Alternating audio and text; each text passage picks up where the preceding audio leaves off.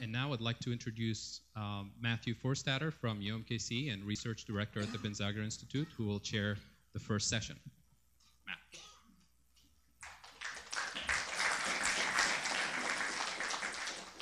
Okay, actually, I think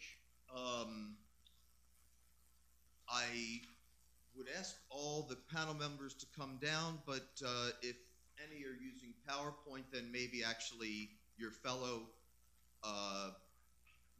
panel members, so maybe one at a time, and then after everyone's done for discussion, we'll have everyone talk. Does that sound? And are we? Okay, so yeah, great. All right, well, good afternoon, everyone. I also am very happy to be here. I don't need to thank everybody again because many thanks have been given. So I think it's time that we proceed with more of the substantive discussion. This panel, session 1, is called Towards Sustainable Communities. And we have 3 papers on the panel. Ahmed Soliman, who is from here at Denison, on sustainable energy for developing countries. Elsadig for developing communities. It's more of a general talk to show you what's out there in terms of affordable, sustainable systems that can be actually used in rural areas and rural communities and developing communities. And I really, just first of all, I need to say that I'm really happy to see a title like this, Institute for Sustainable Prosperity. I rarely see anything that relates sustainable and prosperity in one sentence. Don't really find this a lot. And also the other thing is, this picture here basically summarizes what I'll be talking about, so I might as well just finish it in 10 minutes. So here basically it shows solar ovens. Instead of using biomass, and I'll be talking about this, we can use actually the sun to cook our food and so on. And I'll be talking about this in more details in a second. So the topics that I'll be discussing, it's a little bit high for me. So energy and the path to prosperity and the relation between them. The global primary consumption and production of energy. Basic energy needs in developing and rural communities. And I'll be using, switching between developing and rural a lot. So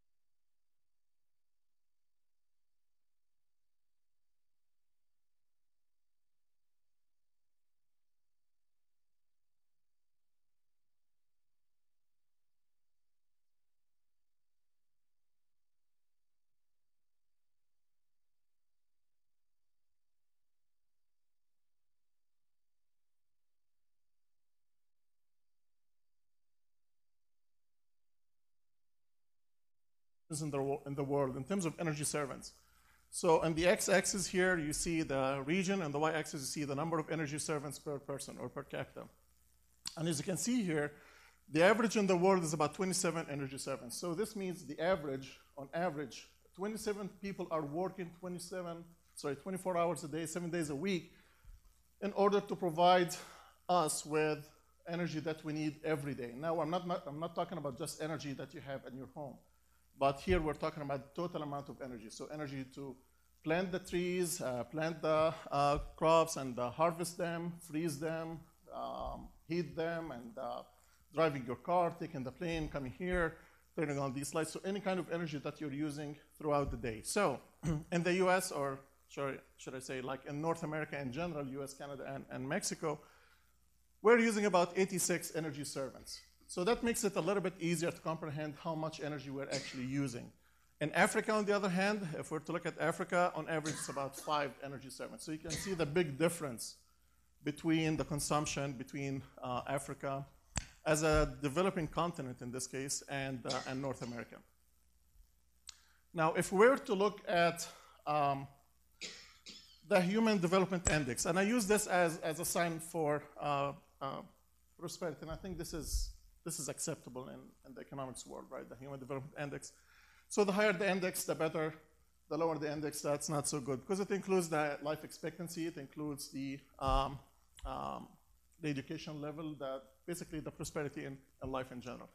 And as you can see here, this is plotted as a function of the energy servants that you're using. So the more energy servants, as you can see here, the better the life that you will get, the higher the Human Development Index. However, you notice that around 50 energy servants, it kind of like starts plateau or go a little bit lower. To me, this is actually good news. And the reason for that is you can actually create a cutoff for where is the proper line for, or on average, where's the proper line for energy consumption that you can have and still be able to have good life. And I guess Switzerland will be a good example for a prosperous country, right? So what we're trying to do here is try to bring these guys from using too much energy and still maintaining the same kind of life expectancy and the same kind of prosperity, bring them all the way to here in terms of energy conservation. And at the same time, we're trying to bring these guys up from being low in the energy consumption and low in the Human Development Index all the way up to where it's an appropriate level, as compared to Switzerland, for example. So this is what we're trying to do, conserve and also bring up the other countries. So, yes?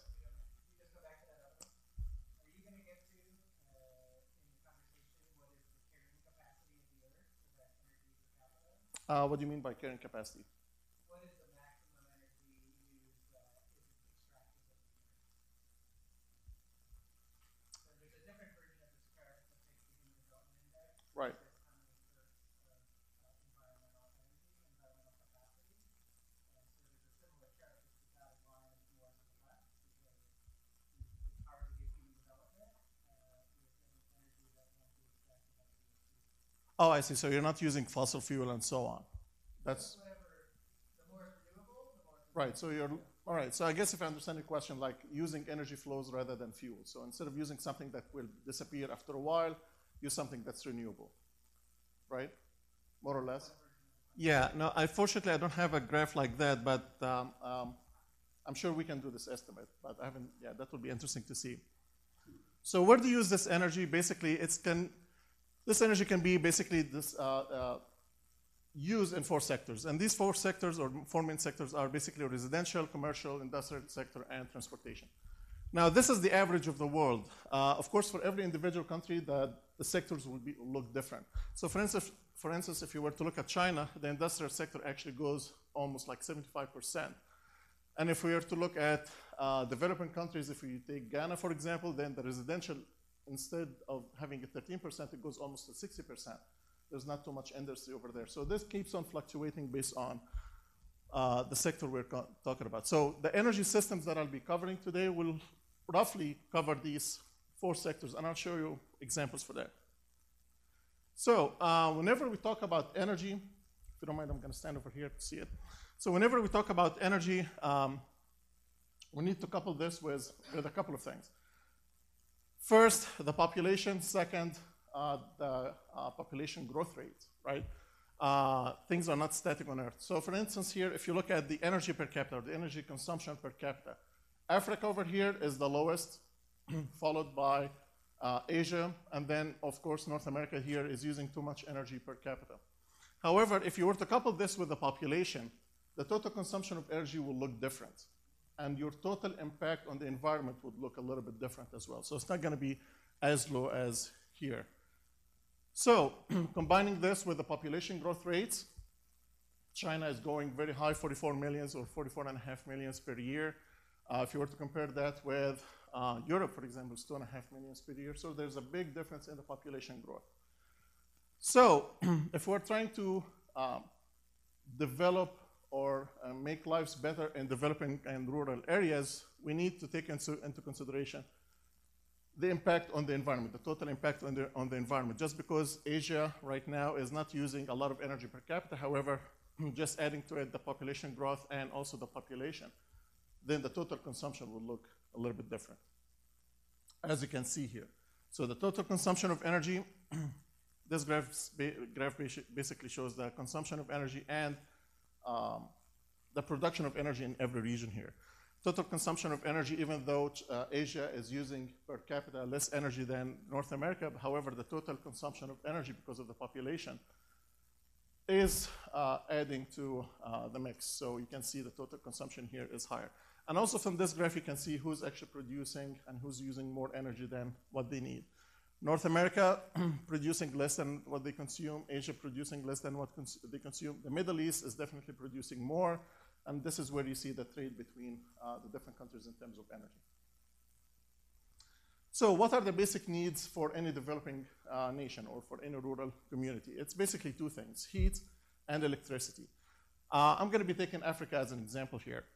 So if we were to look at the traditional biomass use for heating in Africa, as you can see here, on average, you have about 70% of the population in Africa rely on traditional biomass for heating or for cooking mainly. North Africa, not so much, so it's not really a big problem for them, for now at least. And I'm gonna show you an example where actually biomass is a big problem for North Africa, Egypt, for example. But anyway, for now, we're gonna say that the population does not rely that much on biomass. The issue with biomass is it's used for cooking or for heating, and it's used unprocessed. So this is a very inefficient way of actually producing heat, and that has a very negative impact on the environment and on health. So if you want to look at the total population in millions, so here, total population that relies on traditional biomass for use. Sub-Saharan Africa, you're talking about 700 million people rely on biomass. If you look at the percentage of electrification in Africa, North Africa is doing very well. So they already have central grids that extend almost everywhere. Rural areas don't have major issues with electricity. However, the grid is not totally reliable though. So even though it's extended, that doesn't mean it's reliable. However, if you look at Sub-Saharan Africa, only about 16% or 17% of the population actually receives electricity from the grid. To me, this is good news.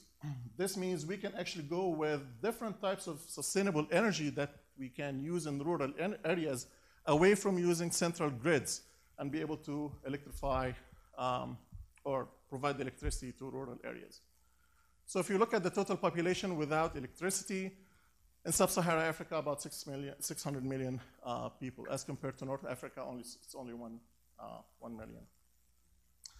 So how do we meet the needs? How do we meet the needs for heating, and how do we meet the needs for electricity? There are two ways. Either we go the traditional route, or we go the sustainable route. So I'm gonna go over what will happen if we go the traditional route, and I'm gonna go over what we can have if we have the sustainable route. And I'll try to do this in 30 minutes. Thank you. Your previous slide, 1 million North Africa. What does that? Who is the 1 million? Is that just the People who do not have electricity from the grid. What's the number that do? So that will be, like for instance, in Egypt, for example, it will be like almost 80 million or 80-something million. Yeah, I don't have the total population, but it's one minus the other. Well, Yeah. you've got it's 60. percentage, so it's 99%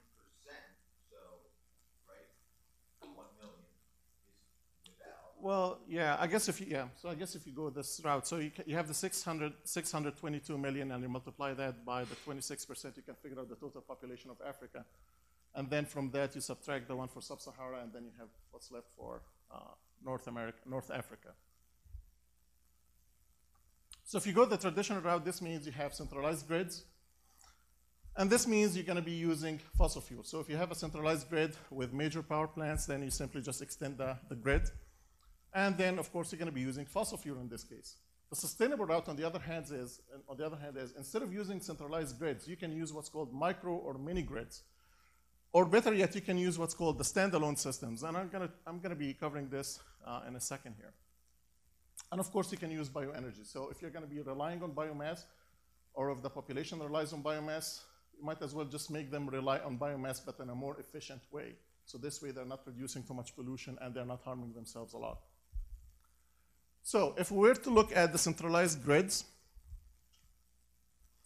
the cost of extending the grid based on the World Bank estimates in 2000 is about $10,000 per kilometer. However, in my opinion, this is a very conservative estimate. The DOE here in the US estimates it 3 times that. It's about 31,000 per kilometer if you want to be extending the grid. And of course, it's going to depend on the terrain. It's going to depend on the power you're trying to deliver, the number of substations you're going to have on the way, and also it's going to depend on the labor cost. If it's in the US, it's going to be more. If it's in Africa, it's going to probably be less. So all of this are different factors that will go into estimating how much money you're going to be spending to extend the grids to rural areas. Nevertheless, the point I want to get across here is it's expensive. You cannot just simply extend the wire and that's it. The other issue is, even if you extend the grid, the quality of the centralized grid itself might not be that good. So you might have vulnerability in the grid. The power can go down, and you might have issues. And this, we see this a lot in developing countries. And even if you have a centralized grid connected to your home, you might as well just have, because it's vulnerable and it's not available all the time, you need to have some sort of a secondary power supply, for instance, like a generator or a solar cell or a wind turbine and so on. And worst of all, if you're going to be using the centralized systems, most likely you're going to be relying on fossil fuel, either natural gas or oil or coal to be able to supply this. So what are the effects of fossil fuel? You can divide them into two categories. One is local and short-term, and the other one is long-term and global. So if we were to look at the short term, for example, this is a picture from China in 2014. The air quality was so bad. This is taken in the morning, by the way. So the air quality was so bad that they had to actually broadcast sunrise and sunset on screens and major squares. If you care about artwork, this is the impact of acid rain on artwork. So this picture was taken in 1908. The same picture is taken again in 1968, 6 years difference, and you can see the impact of acid rain. If you don't care that much about art, you need to care about the integrity of the building. So you can see here the corrosion or the disappearance of the mortar that's holding the bricks together. So you have issues there. If you don't care about the bricks and you don't care about the artwork, you should care about the ecology. Acid rain, when it falls on the ground, increases the acidity on the ground, increases the acidity in the lakes and fresh water. So that causes big problems to fish, causes big problems to birds, and so on. So the ecosystem will start changing. Air pollution in urban areas, especially if it has a lot of particulates, is bad. This picture is from Sydney. So this is an area. So this is a lung of a person who used to live in an area, and I believe it was Sydney. As compared to the lung of a person, and these two are non-smokers, as compared to a lung of a person who lived in rural communities. So you can see the big difference based on the air quality. So I'm going to be focusing on particulate matter, or the PMs. And I'll give you an example right now for why. Just clear to make sure we understand what PM is. So PM is particulate matter. They can be formed directly at the source, or they can form chemically in the atmosphere. They have different sizes. If you want to compare this to your human hair is about 70 microns in size. PM10 is about 7 times smaller than the human hair. PM2.5, which is smaller, 2.5 microns and smaller, is actually much smaller than, like 4 of them will fit in the PM10 and so on. And as compared to a sand particle, fine sand particle, you can see the difference between PM2.5 and a regular sand particle. Why do we talk about this? Well, lungs, like what you saw in the other picture that you had before. Anything higher than PM10 can be stopped by your nose, basically, and your throat. So it's going to be captured by your nose and throat. However, anything less than PM10, like PM2.5, PM1, PM.1, and so on, it will start traveling through your throat into your lungs. And the problem is, the smaller they get, the harder for your lungs to cough them out. So they stay there. And right now, some new research actually found that ultrafine particles, like in the nano-sized particles, actually go into the bloodstream. So they can get launched into the brain, they can get launched into the kidneys, into the liver, and so on, and some might cause cancer. The issue is not with the particles themselves or the particulates themselves, but actually because they have a large surface area with respect to their volume, they can absorb a lot of chemicals on their surface. So now you're not only transporting the particles, but you're transporting the particles plus the chemicals that are absorbed on the surface of the outside. So that becomes a big problem. If you want to look at the health impacts, premature death, non-fatal heart attacks, aggravated asthma, decrease in lung function, and so on. So it's really bad. Particulate matter is really bad. Now let's look at the picture of particulate matter, PM2.5. Globally, you can see here most of North Africa, the Middle East, all the way basically the Central and Southeast Asia. They are the highest pollutants here. You have some in Central America, a little bit in South America. So population-wise, you have a lot of population that's being exposed to high values of PM2.5. And actually, here we're talking about, like say if you want to look at Egypt, for example, so we're talking about something in the range of the 50 micrograms per cubic meter. In the US, the cutoff value for specified by the EPA, of course, that for healthy living in the presence of PM2.5 is 35. So we're going way above that over there in Egypt. So we need to do something about this. The nice thing about short-term localized effects is once you fix them, it's not going to take that long of a time to actually see the difference. And it can affect the environment locally much quicker than if we were to talk about global warming and so on. This is what we're more familiar with. So when you talk about long-term impact of fossil fuel, you basically think, the first thing you think of is the polar bears and the melting of the ice of the glaciers and the ice cap and so on. You think of the dry or the drought and flooding cycle, the change in the drought and flooding cycle, and so on. Global effects take a long time to fix, and they take a long time to observe. So if you were to look at the total emissions of CO2, and one of the, of course, one of the greenhouse gases that we all know is CO2. So if you look at the emissions of CO2, Asia has taken the biggest part in the emissions, followed by North America. And Africa is not really that far behind Eurasia and South America. And actually, if you were to take into the consideration the growth, the population growth, and so on, there might be a chance where you actually see these, if we maintain things as inefficient as they are right now, we might see these things or the emissions actually growing higher. Now, this is a very impressive map. Here we're looking at black carbon. Black carbon are particulates that are black. They are actually more of a greenhouse,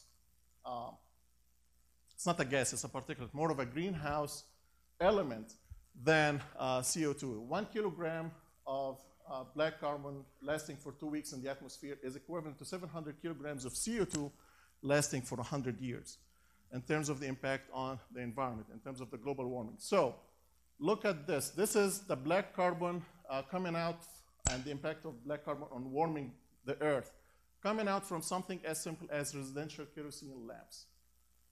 So as you can see here, the developing countries basically take the most of the highest emitters, basically, in terms of black carbon coming from something as simple as a small kerosene lamp.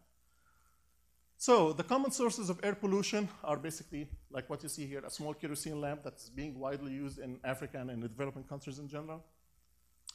They're being used for night use, of course, and sometimes even for day use. And even when the sun is out and it gets too dark inside, there are no windows and so on, so you might actually use that. The other source for air pollution is cooking using biomass in enclosed environment like indoors like this. And another example like in North Africa, like in Egypt, burning the agricultural waste. And this is a major problem that happens in Egypt every fall. Farmers basically dry up all the waste that they have from the harvesting season, and they let it dry, and then after that they burn it. And when they burn it, all of this cloud will cover the delta and cover Cairo and becomes a major problem. This happens every fall. So what we're trying to do here is trying to harvest this and make it in a more sustainable way, rather than make a good use of it, rather than just waste it like that. The World Health Organization and UNDP released a statement back in 2004, considered working in the kitchen as a dangerous thing to do. Like, it's completely different than what we have here in the US, for example. If you want to have fun with your family, you just go to the kitchen, make a nice meal. However, it's completely different if you were to talk about rural areas. Making a meal is basically a lethal thing to do. If you were to look at what's called the energy ladder, the more you go in terms of economic prosperity and development, the better the type of fuel that you can use for cooking, for example. This example over here shows an open wood, an open flame wood stove. And as you can see, it's indoors. One of the major issues, of course, is wood is being burned inefficiently. You're going to have a buildup of CO2 and particulates inside the room. And also, since it's a combustion process, so it's actually using oxygen in the room. So after a while, you have a decrease in the concentration of oxygen, you have an increase in CO2, and then you have an increase in particulate matter. And all of this while you have women and children are in home. Some of the articles that I've seen actually talk about indoor pollution as gender-specific and age-specific. And the reason for that is most of the people are exposed to it are basically women and children. And that basically goes into the health impacts and how premature deaths for children can actually be impacted by something as simple as cooking at home. So this is if we were to go the traditional route. Now let's look at the happy side here. If you were to go with a sustainable route, look at solar energy. You can use solar thermal for heating, and this can be done for residential and commercial systems. And here I'm talking small scale. I'm not talking large scales like what we have here in the US in terms of solar thermal power plants and so on. So everything I'll be talking about is small scale, residential, village scale type, and so on. So solar thermal for heat, solar PV for electricity, and can be used residential and commercial as well. The bio-waste, instead of just burning it inefficiently, we can actually process this bio-waste and make good use of it in a more efficient way. So you can have powder combustion to produce heat in a larger scale than residential. So you can use it in commercial and industrial. You can use gasification to produce gases that you can use to run your engine, for example. So it can be used for transportation, commercial, and industrial. And then biogas, that can be used for heat for residential and commercial systems. Biogas is basically collecting all the human waste and animal waste and so on and trap it in a big container underground so it does not get exposed to air. So you can have anaerobic digestion that's happening inside the biomass, and then it's going to release methane. And then you capture this methane, and you can use it for cooking, to burn it for cooking, and so on, or for heating, and so on. I'll be talking more in details about gasification and powder combustion, because this is where what I did in my research. Solar, as you can see here, in terms of radiation, the developing countries are actually blessed by having too much solar incident on their land. So if you can see here, the highest radiation incident per meter squared per day globally is actually located in the zone where we have developing countries, right? Where we have rural areas and so on. So we can use solar for solar applications for rural areas. So how do you use solar PV? You can use it for in a mini grid system. Basically, you and your neighbors decide to install solar panels, and you connect all your cells together away from the centralized grid. And then basically you form your own tiny little microgrid or tiny little mini grid, and this is what you use for power supply. You don't have major infrastructure. It's a localized system, so it's near consumption points. So you don't have a lot of transmission cables to transfer all the power. This means you're not going to have higher voltages, which actually would reduce the cost. and can be set up by individuals or co-ops. So it's either I can set it up in my home, or I can just form a co-op between myself and my neighbors and then form this energy system. And of course, in a standalone system, you have your solar system, and then it's connected to batteries for charging, and then you can use that for powering your home and powering the other appliances that you have. Now, if we were to look at the solar electric generation and around the world, it's unfortunate that even though Africa and the Middle East and Central and South America are actually exposed to too much radiation of the sun, actually good radiation of the sun, there's nothing called too much radiation. It's always good to have sun. Even though they are exposed to a lot of sun, however, in terms of the solar electricity generation, they are really not even close to where they should be. Europe, on the other hand, that actually gets less radiation, are actually doing way better than North America and doing definitely way better than Africa and the Middle East and so on. So that needs to change. So there's a bright side to that. Even though Africa is low, however, there are major leaps here that you can see from 2000 to 2012 in terms of generation. Even though it's still a small scale and small amount, however, at least consciously they are starting to understand this, and they're starting to adopt solar systems in their electric generation. And one thing that will add to that is basically the price of power that you get from solar arrays is actually dropping right now. So we started in the 70s by almost $80 per watt. Right now we're going to close to 80 cents per watt. So that's a major drop down in terms of cost. What can you use solar power for? You can use it to power small water pumps to get clean water. You can generate electricity for it for small consumption, like in small huts like this. You can use it instead of kerosene lamps. You can have solar LED lamps to light up the house and so on in a nicer and a cleaner manner. And also, this is not a solar-powered camel. This is actually a solar-powered clinic. It's a mobile clinic that goes from town to town. And the way to keep the medicine cold is by having refrigerators. How would they power this? Using solar panels here. And the nice thing is they use the camels to transport the medicine rather than using SUVs because they are cheaper. That's one thing. And they can handle the desert much better than an SUV. So this picture is taken from Kenya, I believe. So that's always a good thing to see. What about the solar thermal applications? They're straightforward, like what you see here.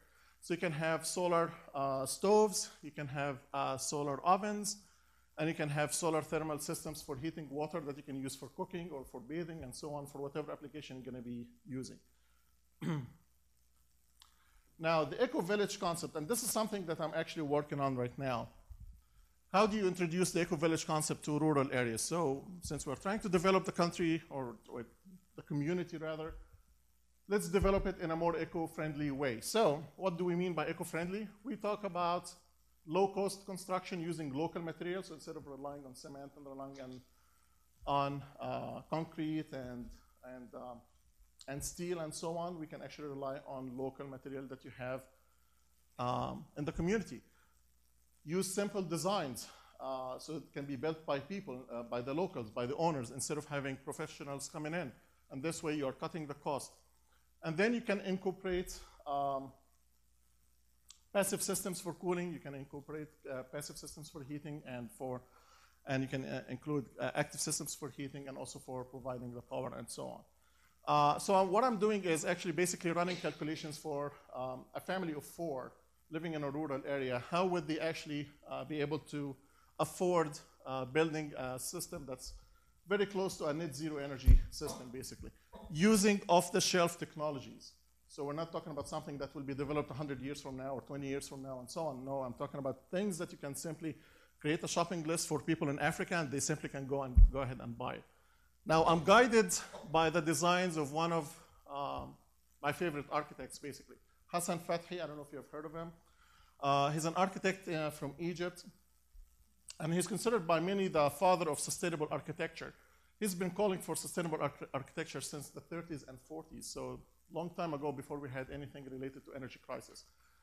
And he has different books that has different designs. One of them is, his most famous books are The Architecture for the Poor, which is very interesting for adding the word poor to architecture. Just because you're poor, that does not mean that you cannot live in a nice design or nicely designed house. So what he did is he basically designed different structures, and he actually built different structures in Egypt and even here in the US, in New Mexico, using mud brick construction techniques, like what we see here in this village in Egypt. It's called the New Gorna. And actually, the New Gorna is considered by the UNESCO a heritage site that needs to be preserved because of the architecture and sustainable architecture that it has. So I'm guided by these designs here to look at the passive systems that he used for cooling and the passive systems that he used for heating and so on. And this will definitely cut down on the active systems that you can install. Like instead of having to install like 3 solar panels, you can install just 1. So that will definitely cut the cost by simply changing the design. Now, looking at bioenergy, and these are the research that I've done in the past. So instead of looking at burning or consuming bioenergy as is, like the way you get it from the field, instead of doing this, what we're trying to do here is simply process it. So if you have wood logs, break it down to smaller sizes or into chips, or form it into pellets and then form it into powders and so on. Why do we bother about doing this? Well, you're increasing the surface area this way. So this means you're allowing more oxygen to go and see the biomass. And this means you can have more efficient combustion than if you were to use a wood log. For instance, if you try to burn a phone book as is, it's not going to burn. It's going to burn only on the edges. It's going to be very hard to burn everything. But if you tear it down and cut it down into pieces and try to burn the same amount, it's going to burn much faster. It's the same concept over here. So you have better diffusion of oxygen. That makes it more efficient and much faster combustion.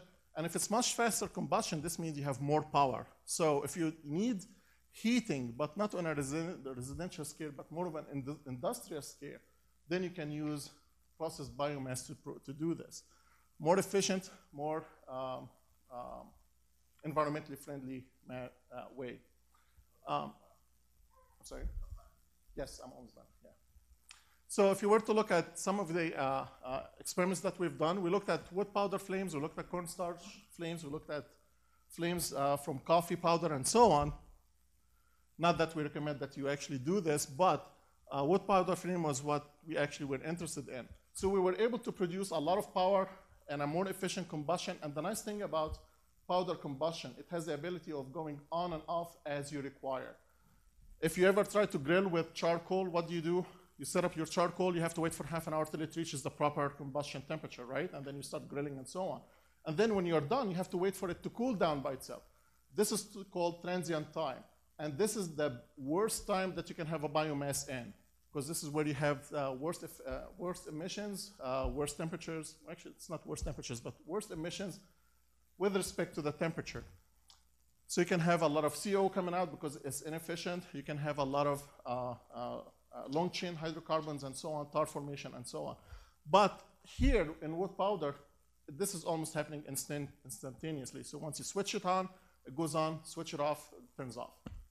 So that's one of the nice things about wood powder. That's why we were looking at this.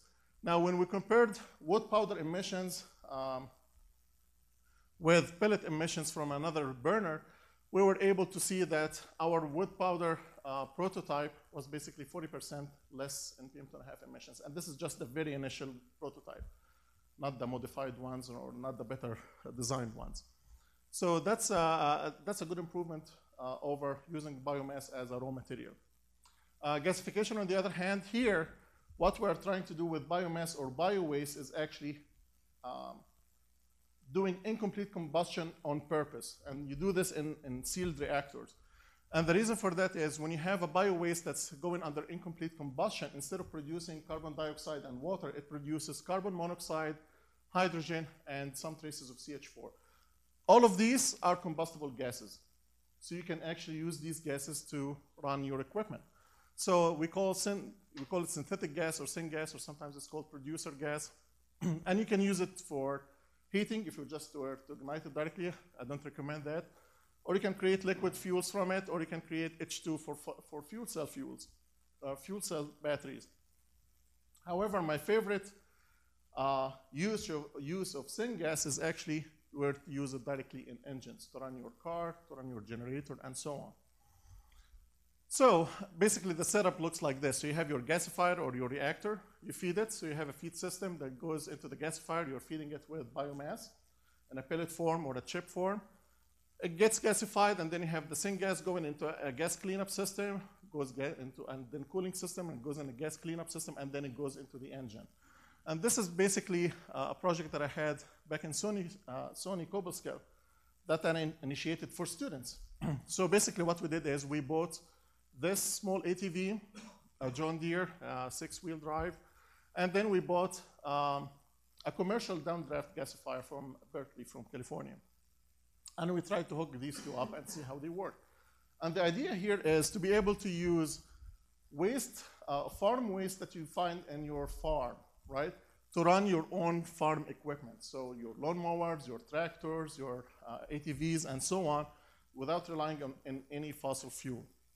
So we did this in upstate New York, where they have lots of farming land, that's for sure. Now, if you don't want to use it for your car, you can use it for generating electricity, right? So you can hook it up to a generator, and it does the same thing exactly like your car. This is an example of a 10 kilowatt power gasifier that you can buy directly off the shelf from Berkeley, California. So some of the successful examples, and this is the last slide, by the way. Some of the successful examples are waste to energy. So you can have gasification power plants, and this is what we have in India, for example. So this is good news for people in Egypt, for example, if they want to be using their bio-waste, right? So instead of burning it and then destroying the health of others, they can simply gasify it and get energy out of it. Now, the good news here with regards to Egypt is I found online that there are some people who actually collect the rice husk and the agricultural waste, and they form it into powder and form it into pellets, and they sell it online. I think it's almost $100 per ton, which is good money for that. So if you're talking about job creation, this is a good way of doing green job creation instead of burning it, so you can process it and make use of it. Lighting Africa, it's a program that basically replaces kerosene lamps with LED lights in Africa. The Grameen Shakti in Bangladesh, basically providing green solutions for low-income families, and I believe they use the microloan systems as well, so to provide cost coverage for the green solutions they have. And also there are some nonprofit organizations that are working around the world in terms of teaching people how to use sustainable gardening and teaching people how to build their own solar systems, like for example, local solar ovens in Nicaragua here, done by Artists Pursuit. Now the last slide, I'm sorry about this, but the last slide is think simple, and this is what I always tell my students. Think simple, don't go like, if you have a problem with energy, don't just say, I'm gonna buy a solar panel or something like that. Look for a simpler solution first, and then move to the more complicated solution. Have you ever seen this thing before? You know what this is? It's all right, so this is basically a bottle of water, right?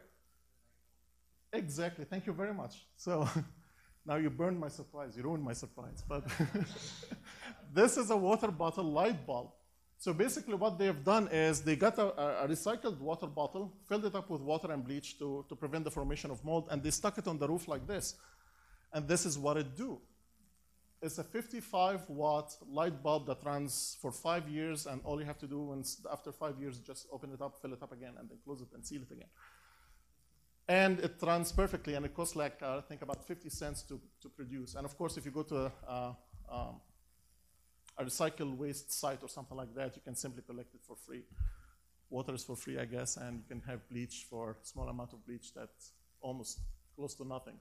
So this is a simple idea of how to actually have sustainable energy without having to go the hard way or having a costly way of doing things.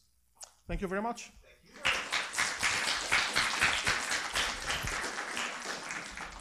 Afterwards, we'll take questions at the end. Sure. Time permitting. So, Elsheikh from the Haas Institute for a Fair and Inclusive Society, Corporate Power, and Racial Structuralization of the U.S. Food System, the Farm Bill as a Case.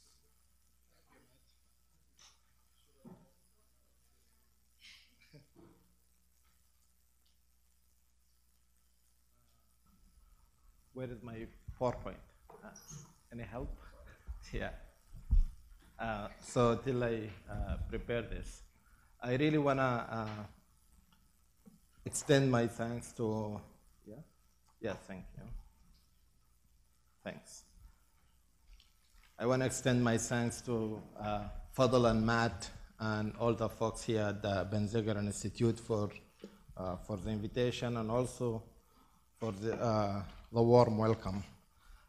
I'm from the Haas Institute for a Fair and Inclusive Society at University of California, Berkeley.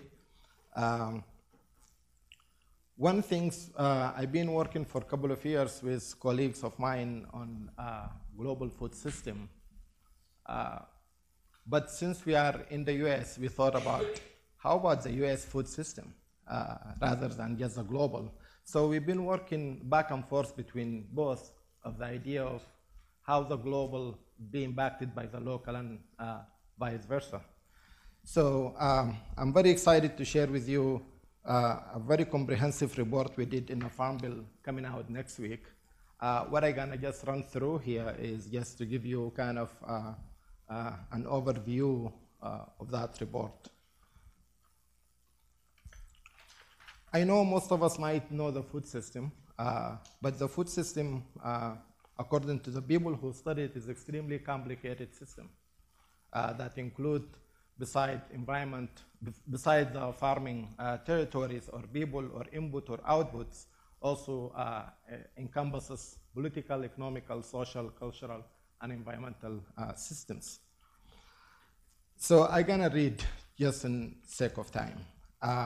So the United States food system and the outcomes generated by the US Farm Bill are characterized by widespread social, economic, political, and environmental inequity. These outcomes are characteristic of a society that produces inequity in every domain of life: social, economic, political, and environmental lives. Our report finds that inequity within the food system, such as limited access to nutrition and affordable food, high quality land, or farmer support program benefits, cannot be addressed without addressing inequity within society as a whole, such as low income and limited employment benefits, unfair treatment by the state and federal institutions for the farm workers, and limited democratic influence and access to position of power itself. As such, a central concern for us writing this report was two major things. One is how cooperation actually influencing and controlling our food system. And the second thing is a particular for the US is a structural racialization. And I will go and just define those for you very quickly so I can keep everybody in the same terms as I use them.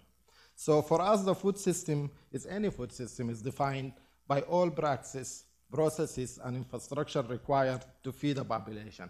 Those will be including agricultural productions, harvesting, processing, packaging, distribution, consumption, and disposal as well, as the inputs required and the outputs produced at each of those stages.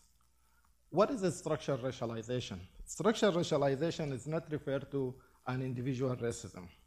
Let's put that clear. It's referred to a set of practices, cultural norms, and institutional arrangements that are reflective of and help to create and maintain racialized outcomes in society, with racialized outcomes reinforcing group-based advantages and disadvantages. So it's not an act of individuals, it's rather an act of institutions.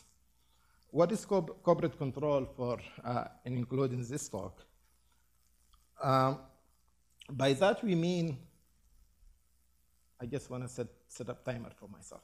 Sorry. For that, we mean the control of political and economic systems by corporations in order to influence trade regulation, tax rates, wealth distribution. Just like Saeed shared with us in the beginning, that's exactly what we mean. Today we see that very few controlling too much. That's not good for the health of the planet, it's not good for health of anybody. So among other measures, and to produce favorable environments for further corporate growth. What is the Farm Bill? The Farm Bill, maybe many Americans might know or might not know, but is a multi-year large bill that establishes and maintains federal support for agricultural productions. It seems obvious, but also for nutrition programs, for conservation programs, rural development strategies, and more, including international aid trade as well, and research and development within the academia. Those programs are operated in large part through the US Department of Agriculture. So this is very quick overview of the current Farm Bill that passed 2014. The spending over the next 10 years about $1 trillion to cover those programs. So there are 12 programs within this. It's a lot of hell of money. But in terms of structure, the food and agricultural provisions and programs of the Farm Bill are divided into overarching category called titles. I'm here using the word programs. Those titles are not static and can change between farm bills themselves. For example, during reauthorization process in itself, so the 2008 had 15 titles, and the one just passed last year has 12. In terms of the process itself, the Farm Bill comes for renewable roughly every 5 years in Congress. Congressional negotiations on the composition of the bill typically takes between 2 to 3 years. So it's very intensive work for a lot of people. But the particular people, many interest groups and corporations shape the Farm Bill by way of lobbying. They do that during the 2 years and 3 years. They're doing that through campaign donation and other such effort.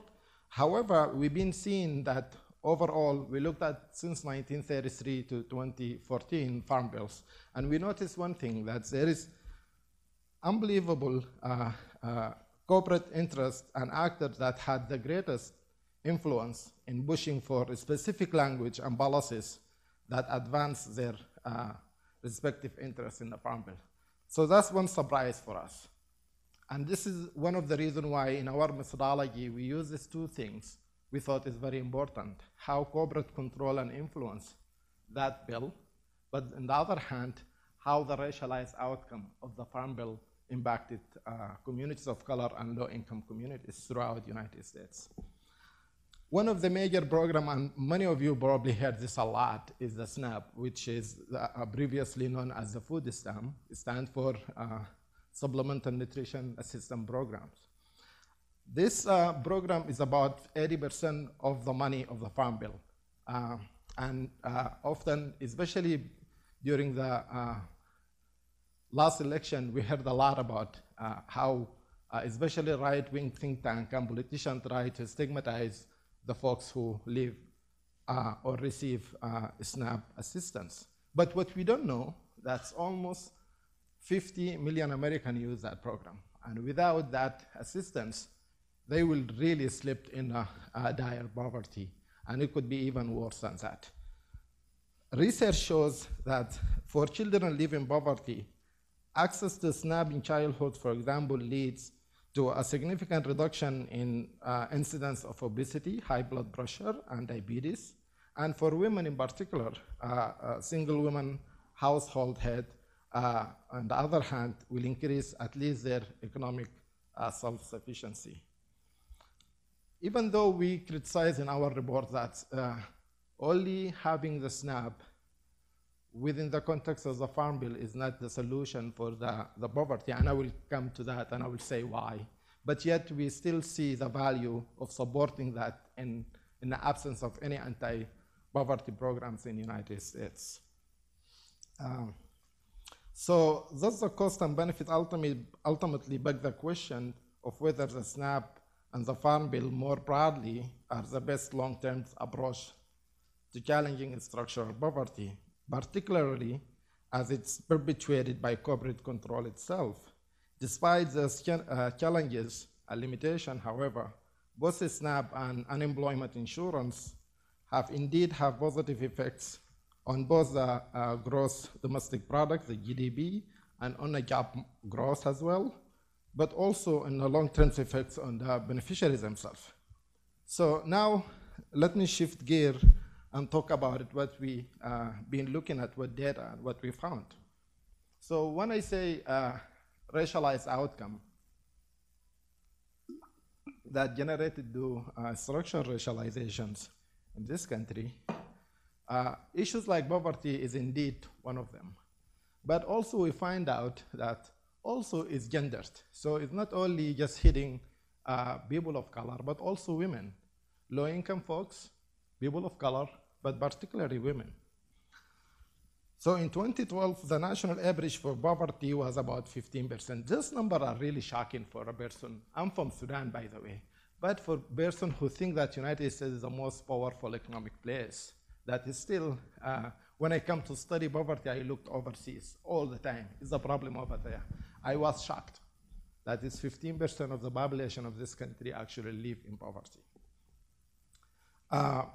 Those about like 46.5 million people, a lot of people.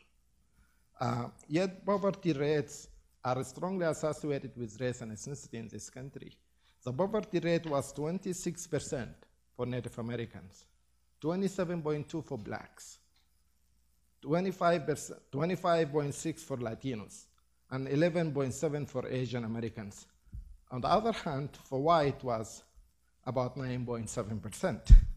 So I don't want to see white people live in poverty, but it begs the question whether this is structure racialized. So it's not about intention, but it's about institutions. On the other hand, also, all of the family groups live in poverty was the highest among them, the one headed by single women.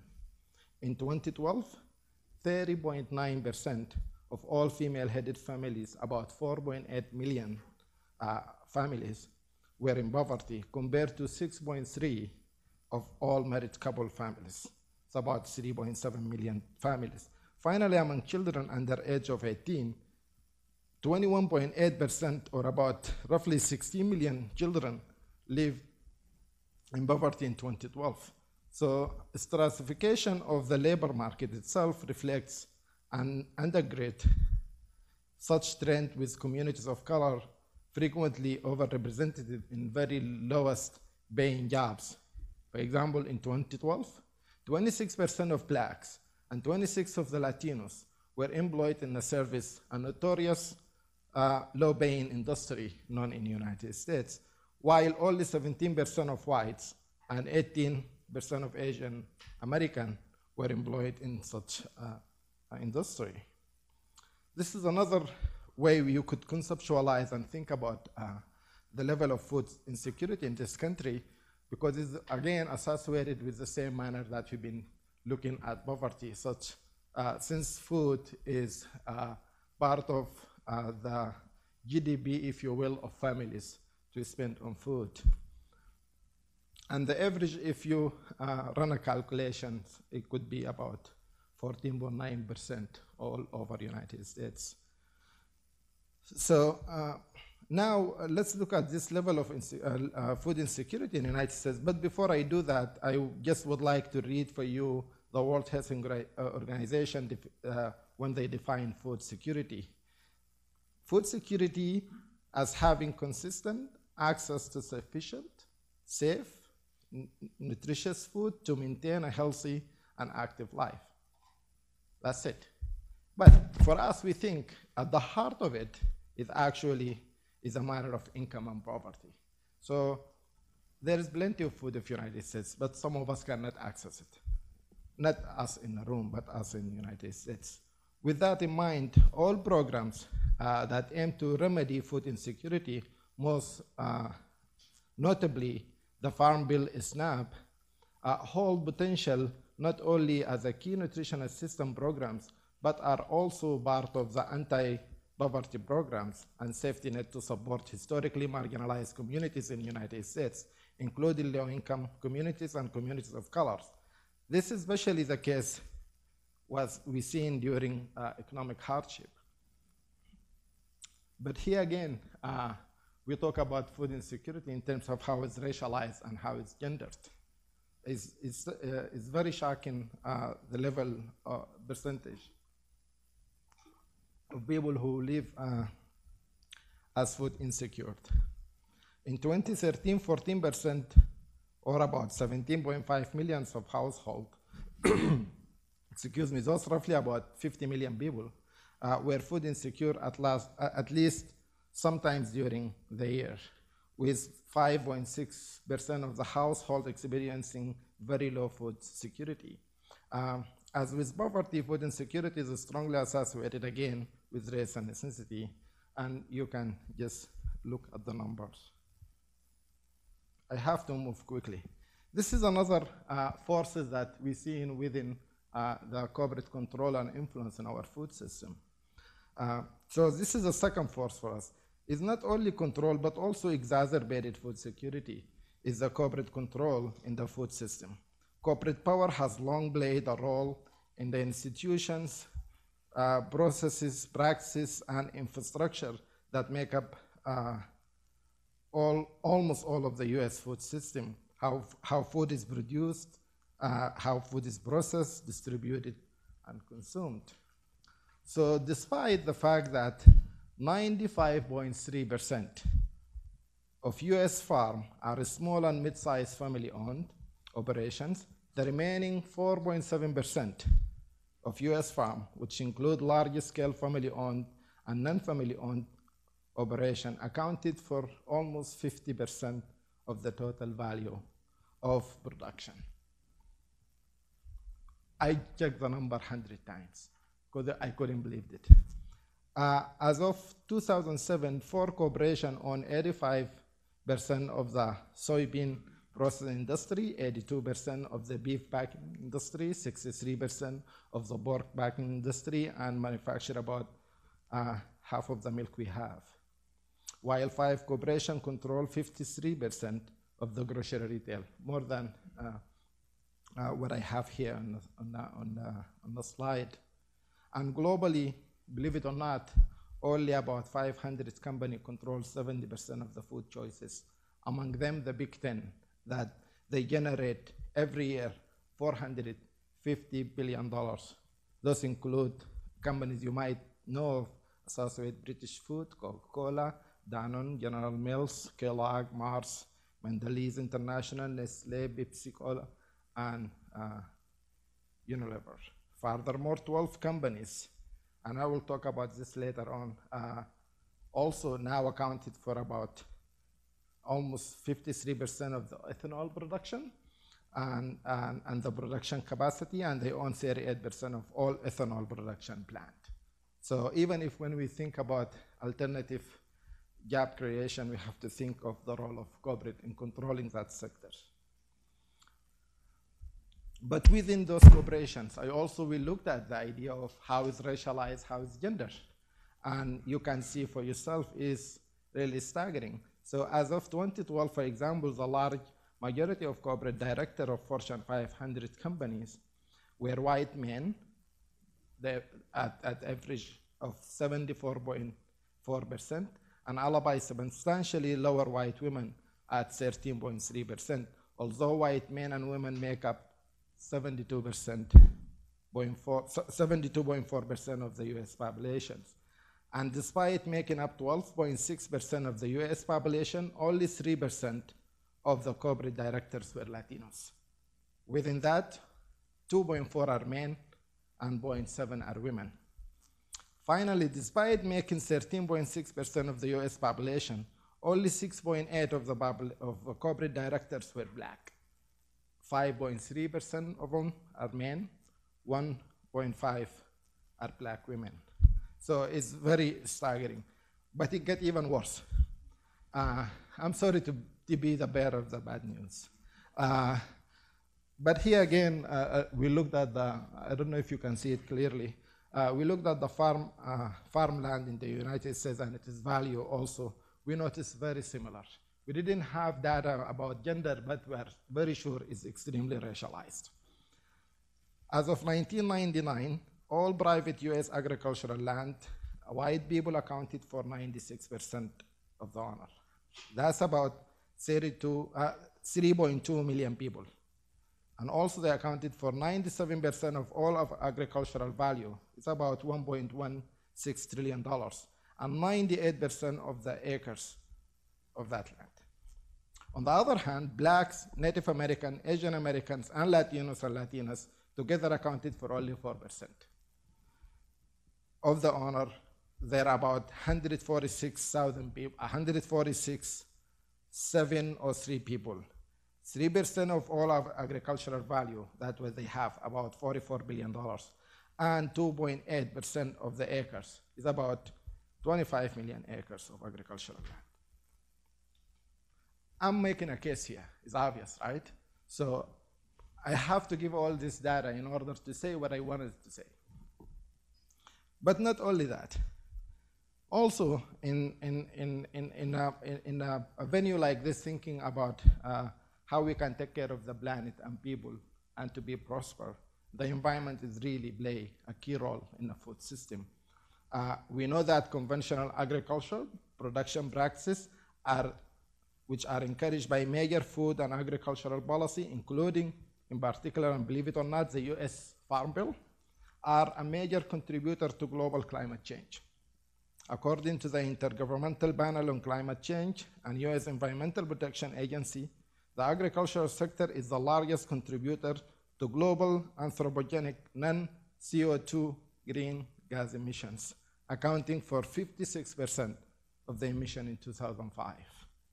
So having food is not an easy thing.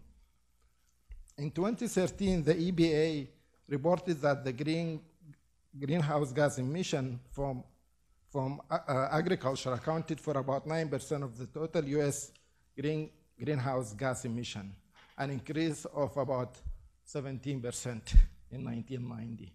So industrial or conventional agriculture practice in particular characterized by the use of many things we know of, such as high-yielding plant, animal variety, large-scale monocrops, and it goes on and on. It's also a high level of synthetic fertilizers and pesticides, and the list is going on and on. All of them together have really large impact on our climate. Furthermore, these practices are themselves made possible through the corresponding use of fossil fuel to power the production of agrochemicals, agromachinery, and increased level of irrigations. In the backdrop of increasing competition for biofuels, as a noble thing people might think about it, production, large tracts of agricultural land now have been used for biomass production instead of food. As a result, we have seen increased food prices and price volatility for many crops that hurt both sides of the equation. A small farmer get hurt when we have experienced shifting in prices, but also consumer at the other hand. So for example, between 20% and 40% of the global food prices increase in 2008 were caused by biofuel expansion. Several studies projected that by 2017, biofuel production could really increase prices for many of the world's staple food. It seems like overwhelming problems, but we think that there is really solutions. But we need to think. So in our thinking, we have two ways we think about that: short-term and long-term strategies. One, to do policy intervention as the political reality allow us to do, and others, maybe we have to create a different reality. So I'm not gonna go to my list. Believe me, it's long. But all what you see in the screen is a noble and important things to do, but it's not enough. So in terms of agricultural production policies, we need to pressure and support the following: restore the minimum price of crops, reduce high food prices by eliminate biofuel crops payments. All this within the Farm Bill, by the way. So that's my 20 minutes right there. So I have another 10. Great. I'm happy. Yeah, thank you. So we need to increase the Department of Labor funding to enforce protection for migrant and seasonal agricultural workers. We need to improve access to financing for land and water for new farmers, especially young farmers, low-income farmers, and farmers of color. In terms of the farmers' outreach and assistance, we need to improve outreach and assistance to farmers of color, continue and expand cash advance for environmental quality incentive programs. I know you don't maybe know the context of what I'm just saying. It sounds like this kind of strange, but all this is programs supported by the Farm Bill. That's $956 billion. So, but it's done in a way that is not doing this. It's doing something else. So we need to take it back to make it do what it needs to be doing. In terms of research and development for best practices in agriculture, we believe that we need to redirect federal research agenda to support public interest initiative and not corporations.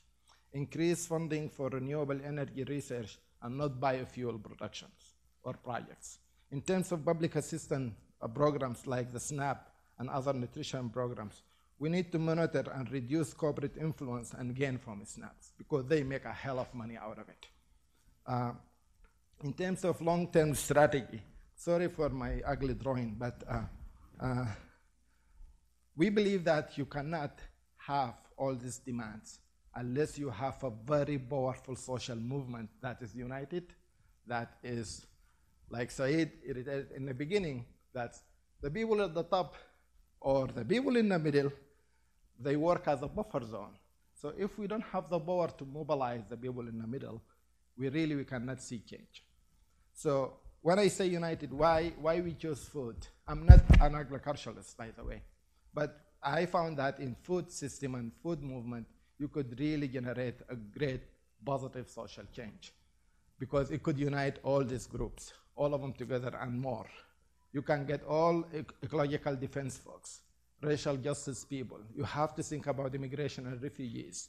You have to think anti-militarism. You have to think about communities of faith. You have to think about gay and lesbian and bisexual and transgender. You have to think about what we do to our nature, how we build communities, how we abolish the prison system, how we think about economic justice, how we give indigenous people their sovereignty back, how we can support our sister, the feminist and gender justice.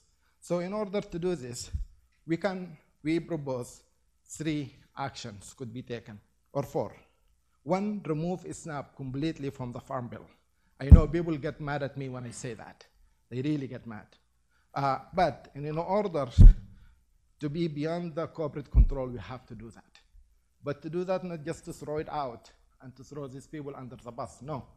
Then we have to redesign SNAP as an anti-poverty program. Not only nutrition, but to say people live in poverty, we need to help them. We have the moral obligation to help them. It's not just we can't give a handout to 47%. No, yes, we do. We do, and we have to do it. And the second thing, in terms of the rural development program, we need to strengthen. In the Farm Bill, there is really very successful models. So not all of it is bad. So there is a very successful model in terms of rural development programs. We need to strengthen those, and any other programs look like that. And also we need to create, because it does 2 things. It creates and boosts up employment opportunity for communities in rural areas. But we need to pressure USDA and Congress and all the lobby around it in Washington, D.C. belt to give those programs more central role in uplift farmers and the communities in which they live and work. Finally, to do all this, we really need to bring cooperation into their alignments. We are not anti-corporations. What we see that there is intrusion of corporate in the public space. They have to go back and do what they do and what they've been designed to do. So through legal means or political means, we need to put back cooperation in their square.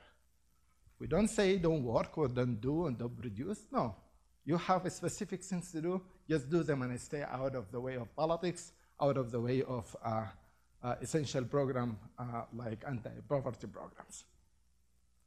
So finally, I will say this. We believe that structural change requires powerful and united food movement in order to make demands.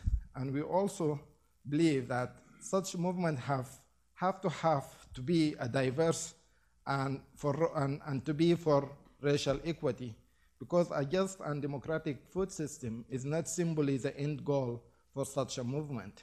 Rather, it's also a strategic means to challenging the structure that embed the possibility for a just life for all peoples in all domains of life. Only when the tactical agenda that I mentioned earlier, the short-term ones, and work of the broad-based food justice movement uphold a wealth, race, ethnicity, and gender-based moral meta-narrative, then can the struggle for low-income communities and communities of color and women face with regard to the food system be connected to the struggle that they face elsewhere, including in labor movement and employment, health, housing, the school-to-prison pipeline, and police violence, among other things. Only then can such a movement truly strive for a just life that upholds dignity for all peoples, not for the few. Thank you.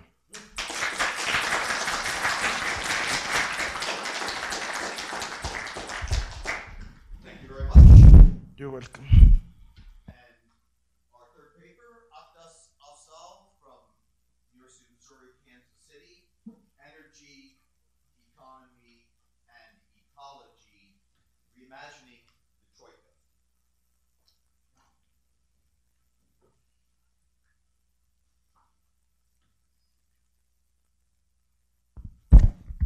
Okay, guys, can you hear me okay? Thank you for your presentation. Well, as you know, I have to set up my PowerPoint that I forgot. Okay, it's here somewhere. Okay, this one. Oh, was it? Sorry. Quickly.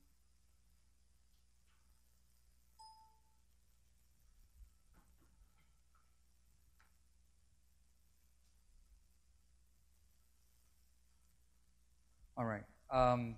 As you know, my name is Aqdas Afzal. I am associated with the Binzagr Institute as well as the University of Missouri, Kansas City, and I'm very happy to be here. This is actually my second trip to Denison. I first visited about 15 years ago. You know, I was on the Ohio State team. I went to Ohio State here in Columbus playing squash. So Denison used to have a really good squash team. I don't know if it's still good or no. So anyways, so glad to be back. Okay, so the topic of my presentation is energy, ecology, and economy, reimagining the Troika. And I'm just going to talk a little bit about these three different ideas and their intersections. Okay, so I just wanted to bring people up to speed. Some people here are very familiar with what is going on with respect to climate, but some of the recent developments I just wanted to bring to your attention.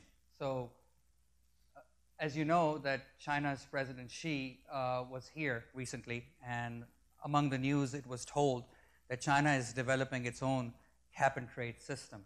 So they're going to hopefully cap the number of emissions and then trade them. They're developing their own system. So one of the things that really caught my eye as I was reading about this in the newspaper was that the motivation behind China developing this cap-and-trade system was really the danger that these, do you remember, Ahmed showed that picture from Beijing. You know, they had to show the sunrise and sunset on some big screen. So one of the reasons why they're putting this together is that these dangerous levels of pollution may end up causing some political instability. So that's one of the motivations. I mean, that's the extent or magnitude of pollution in China at the moment. Most people here, Pope Francis was also in the United States recently. He's come out with this official letter, which is called an encyclical. And in this letter, the Pope is now talking about, you know, caring for the environment. So I just wanted to, everybody knows that, but some people probably didn't read about that. Okay, and finally, I think most importantly is this United Nations Climate Change Conference which is also known as COP21 or CMP11, that's going to take place in late November and early December in Paris. It's a very important conference because the objective is to bring together all these different nations and to have legally binding agreements on climate change. So I thought that was interesting. And just wanted to bring people up to speed. Okay, this is helpful. Okay, so 20 years, let's fast forward 20 years. Let's look at 2035. So the previous slide was 2015, this is 2035. And none of this, I'm not making it. This is from an actual report that was published by one of the leading oil companies. So this is their data. Let's look at what they're saying. So they're saying that global economic output is expected to increase by about 115% in the next 20 years. And a big part of that, about 60%, is going to come from China and India.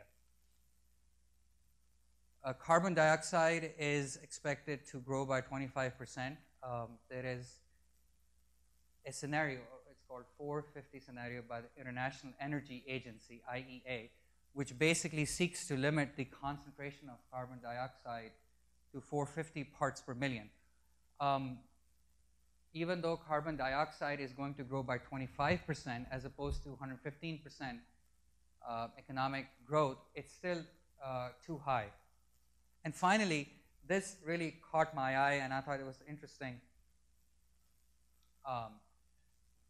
In about 20 years, China and India are going to become net importers of oil. So China is going to be importing about 13 million barrels per day, and India is going to be importing about 7 million barrels per day. And just to give you a comparative, the US was importing about 12 million, so the US about around 14 million barrels per day right now, around that number. Can I, sure, go ahead. You just said it came from an oil company? Yes. BP, that's an oil company.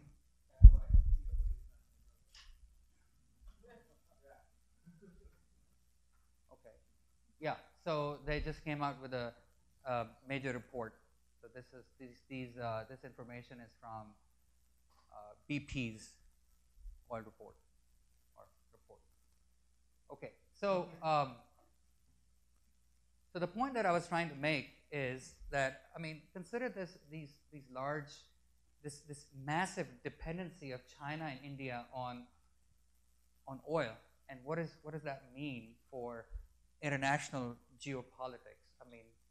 China is already moving closer and closer to Middle Eastern sources of energy by developing this string of different little ports that they call string of ports. So, we just need to think about these things as well. Okay, so going forward a little bit more, 2050, different impact scenarios. So, the optimistic scenario is that somehow we are able to prevent global warming, and the total amount of global warming is going to be less than 2 degrees Celsius. However, according to a report by the United Nations, the World Bank, the title of which is "Turn Down the Heat,"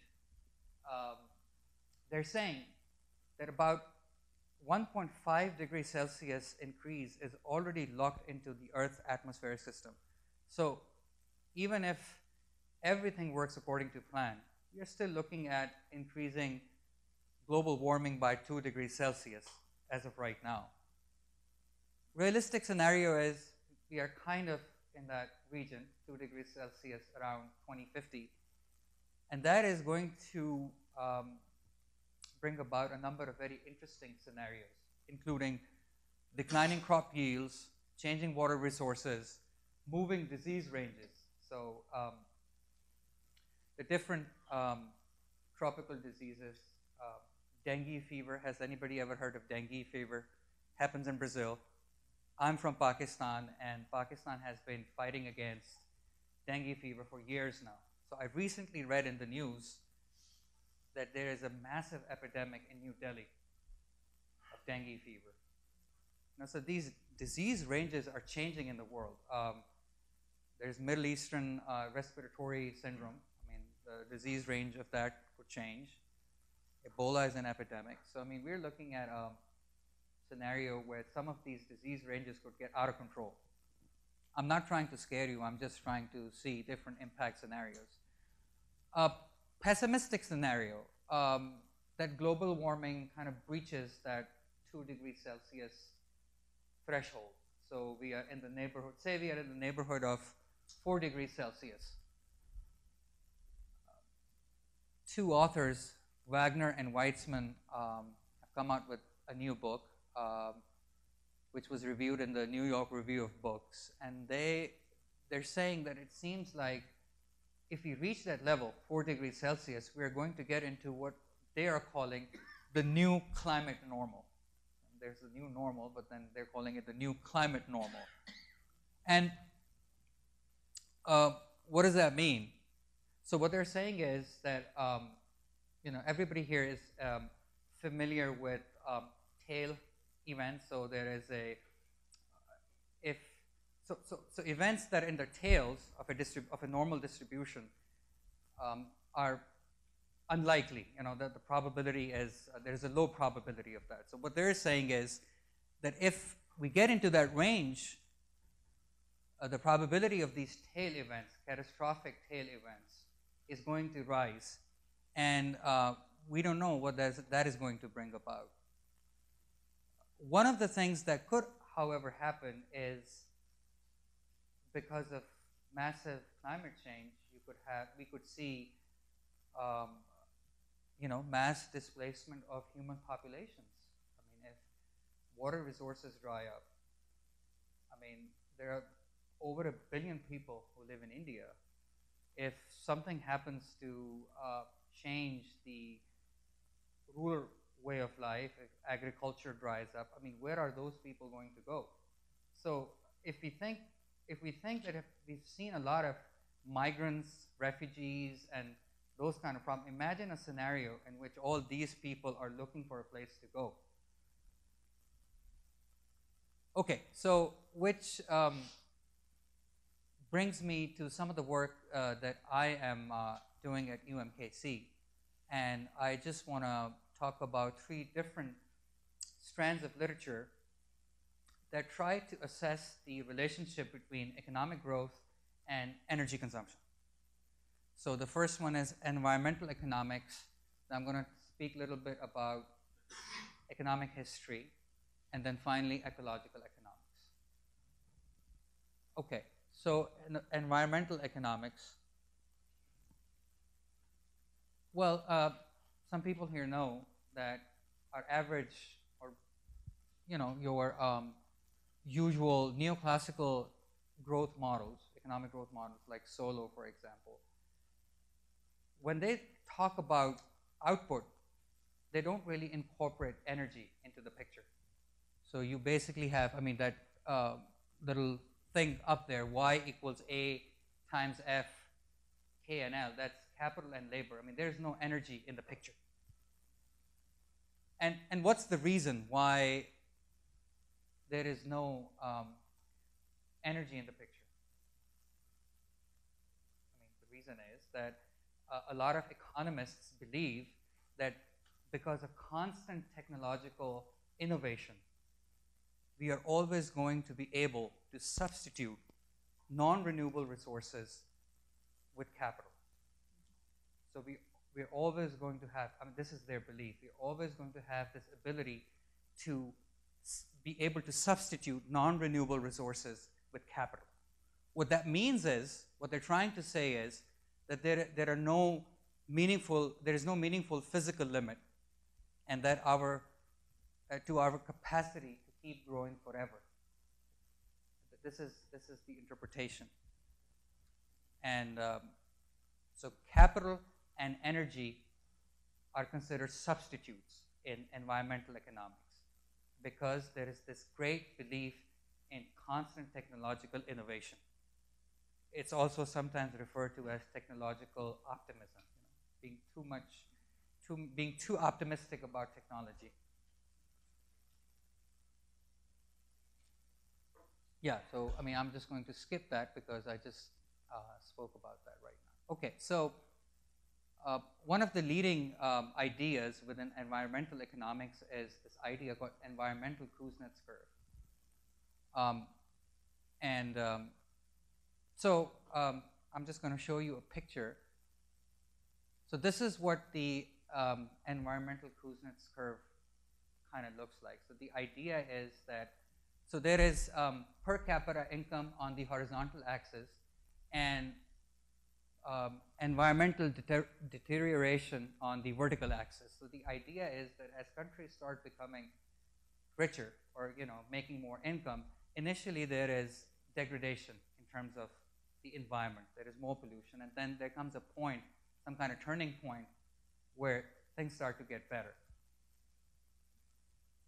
So the idea is what they're trying to say is that there is a potential decoupling going on that can happen between energy consumption and environmental pollution. And I'm just explaining here that it's the relationship, the environmental Kuznets curve is the relationship between pollution intensity and GDP. So this is one of the main ideas within environmental economics. Okay, so one of the ideas in environmental economics is that somehow there can be a decoupling between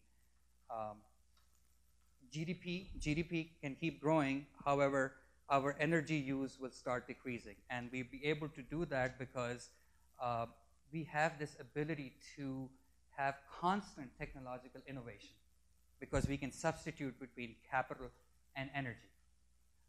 But, if you look at economic history, there are people who've been talking about it. That idea has been challenged, that somehow we can keep growing without using, energy. So, for example, research from Wrigley, he compares, Britain and the Netherlands. Before I get there, let me explain that in economic history, the Industrial Revolution is taken as a proxy for economic growth. So Industrial Revolution, maybe 1750 onwards, roughly, or maybe before that. So some of these people are arguing that have shown that despite similar institutions, the economic growth in the Netherlands came up against an energy resource constraint. Britain, which had its own domestic coal mines, was able to keep growing, and thus it was not able to come up against an energy constraint. So this is an idea which is which directly opposes the main finding of the environmental economics, in the sense that these guys are arguing that there is no substitution between energy and capital. So it's not possible to keep growing forever. And then I have some more evidence here. For example, work by Coward 1994 shows that as the price of wood started increasing in Europe, Britain was able to keep growing economically compared to the rest of the countries like the Netherlands and Belgium. Okay, so finally, ecological economics. Again, they take issue with the idea of substitution between capital and energy. And, ecological economists argue that there are, in fact, limits to nature. You cannot keep growing forever. So remember, the first one was environmental economics. They believe there are no limits to nature. There's substitution between capital and energy. This is ecological economics. These guys believe that there are limits to nature. We cannot keep growing forever. And the reason is that you cannot really substitute between capital and energy. And they take issue with the idea of, this technology optimism, that somehow we will always possess this ability to keep growing forever, keep innovating technologically, and thus keep growing forever. I mean, one of the ideas that I came across was interesting. It says that technological innovation actually leads to more, not less use of energy. That's an interesting idea. So the mechanism that is played out is, so you get a new technology, say, a new way of, making solar energy or whatever, oil. These new ways of making a fuel, the argument goes, decreases the price.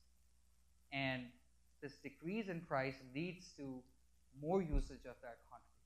And this idea is also known as Jevons paradox.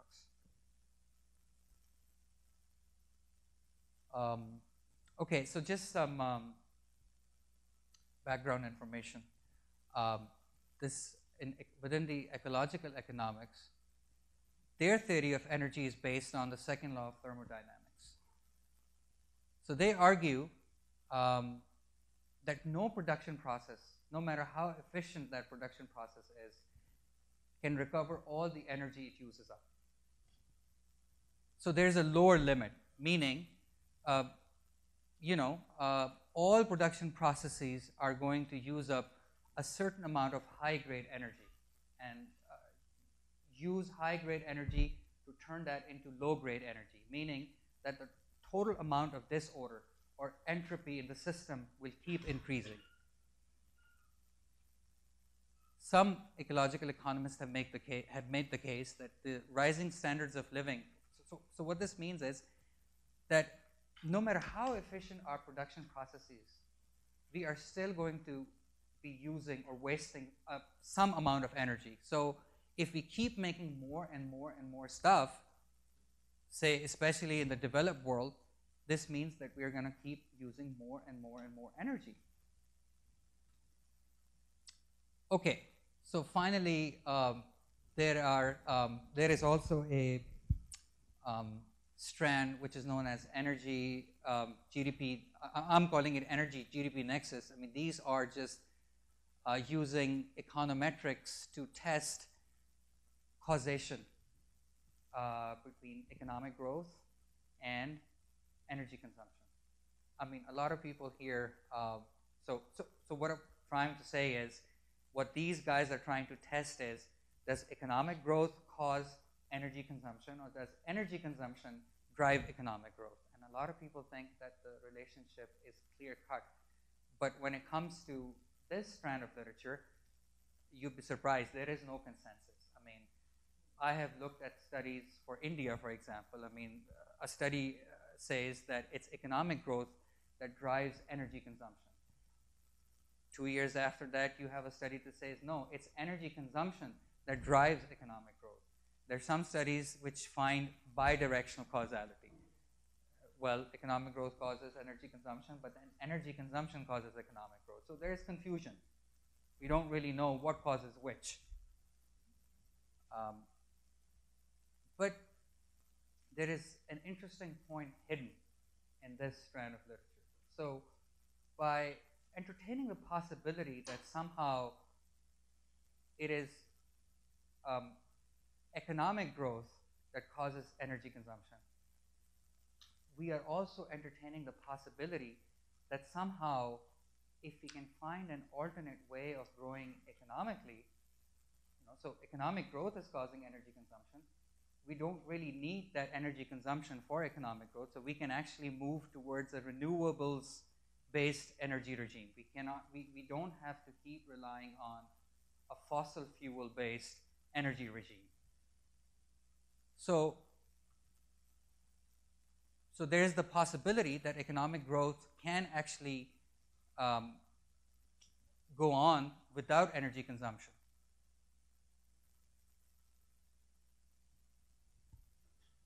Okay, I'm just going to skip the last point. And I just talked about not having any consensus in the field. And I just want to note that given the laws of thermodynamics, that stuff that I talked about, that ecological economists believe that no matter which production process we are using and how efficient that production process might be, it is always going to use waste some amount of energy. It seems a little surprising that that somehow we can end up with a decoupling between energy consumption and economic growth. Oh, finally, this may be interesting for some people here. So this is a relationship that I'm looking at in my research. How fossil fuels or energy import leads to monetary policy stagnation. Especially in non-oil importing emerging economies. So this is the mechanism that I am looking at. So I'm talking about policy implications of continued reliance on a high energy import bill. So what I'm looking at right now is that higher energy import bills, once an emerging economy has to import energy in the shape of oil or natural gas or what have you, causes capital outflows. So normally, it would be possible for the exchange rate to, normally there would be a way to correct that balance of payments by having, this is my second last slide, so I'm almost done, through a correction in exchange rate. However, in order to maintain a stable exchange rate, and as certain economists have pointed out, Jan Kregel, for example, and some papers, countries need to keep a stable exchange rate because the stable exchange rate serves as an anchor to inflation expectations. And most of the investors outside of that country require a stable exchange rate in order to invest in a particular emerging economies. So you have a stable exchange rate, and at the same time, you have to maintain a tight monetary policy because you want to offer that high interest rate differential to investors outside. So your monetary policy basically becomes a prisoner to all these capital inflows that you have to attract from the outside. So Keynes pointed this out in his treatise on money, chapter 36, that and certain other economists have developed on this idea that international financial liberalization, meaning free outflow and inflow of capital, especially since the collapse of Bretton Woods, has led to to developing nations taking on a Ponzi profile. And I'm kind of in the process of building this idea as we speak. So that is my presentation. Thank you very much.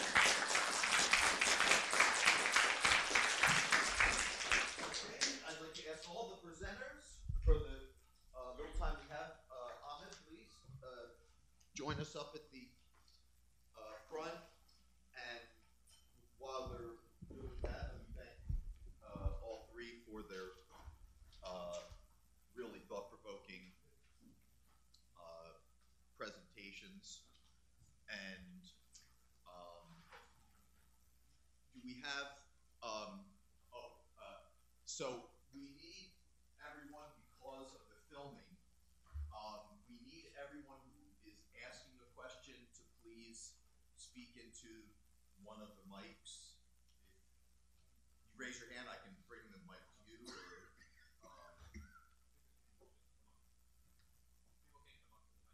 can come up to the mic. Okay. And, well, I have questions for all three, but I was, I didn't want to. Ahmed, the one thing, just a small manner, when you talk about, I think you call it biomass, human and animal waste, I was just wondering whether, the calculations that you had there factored in for any use of that as fertilizer. I know, like, in those countries where there's been deforestation, that the use of animal dung, dried animal dung for energy has led to a decline in productivity in farming because, so I didn't know if you're going to use all that. I'm going to say all three of my questions and then maybe somebody else will ask something and let's see, Elsadig. Oh, well, why I'm getting Elsadig's, I'm not talking into the mic. For Aqdas, I think that Simon you were quoting up there, if that's Julian Simon, the ultimate resource, the thing, you were emphasizing, I guess, constant technological innovation, but it really, the argument would require, more than that, because it's not just that eventually, this school argues that economic growth always provides the answer to any problem economic growth creates. That's what they believe in. His book was called Knowledge, the Ultimate Resource, or, which, who's going to, take the position against that, right? So, but are those innovations always emerging in a timely manner relative to the problem? Yeah, maybe eventually we'll, discover answers, but the real technological optimism requires that and of course, if you push this, then they go back to the magic of the price mechanism. And some of you may recall there was a famous bet between Julian Simon and Paul Ehrlich, the biologist, around 1970 about what would happen to a variety of resource prices over the next 10 years. And famously, Simon won the bet and Ehrlich lost the bet. The mistake that both made was betting on what was going to happen to prices, because they both are assuming that prices actually reflect resource scarcity.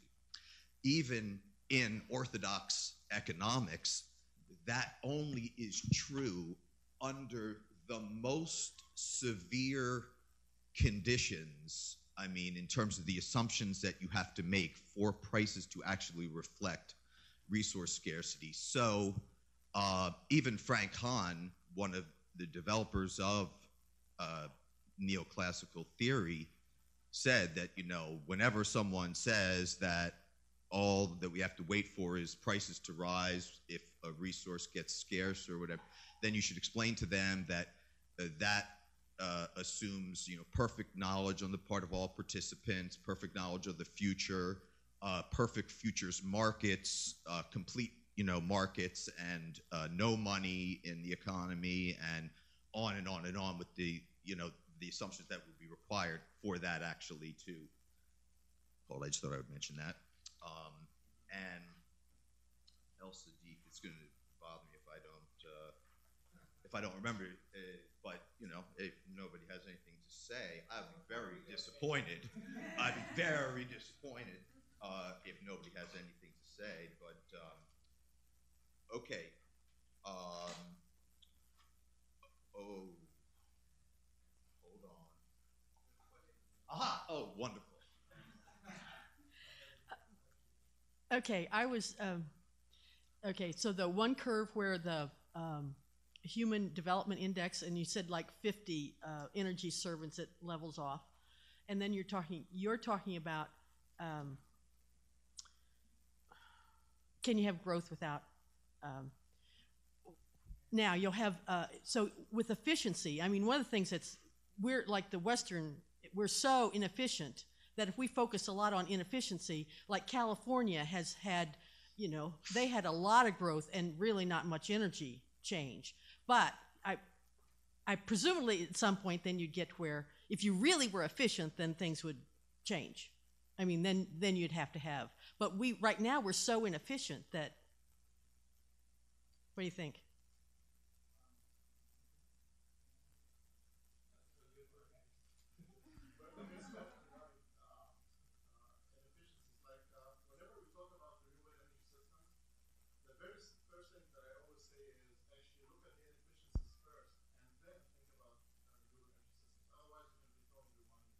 Right. So definitely these two have to be coupled together. You cannot really work with. All right. So basically, these two has to be coupled. You cannot really talk about renewable energy systems without talking about conserving energy in the first place. As for the question that Matt was asking about biomass. And the use of biomass and how would that affect agriculture, for example? Actually, if you notice that I was not, even though I used that term biomass, but I was actually referring to always to bio-waste. And the reason for that is because there's always the debate or the issue of fuel versus food issue, right? So I'm more in favor of bio-waste. Whatever you're going to be throwing away anyway, whatever is left over, let's make use of it, right? Now, in terms of fertilization, of course, using animal dung has been the traditional way of fertilizing things. In the case of biomass and bio-waste energy, some people call it as, or consider it as carbon neutral, meaning whatever gets emitted in the atmosphere in terms of carbon can get reabsorbed again by the plant, and then we start using it again. However, some people consider gasification, the gasification process, as carbon negative. And the reason for that is the leftover char can actually be used as a fertilizer.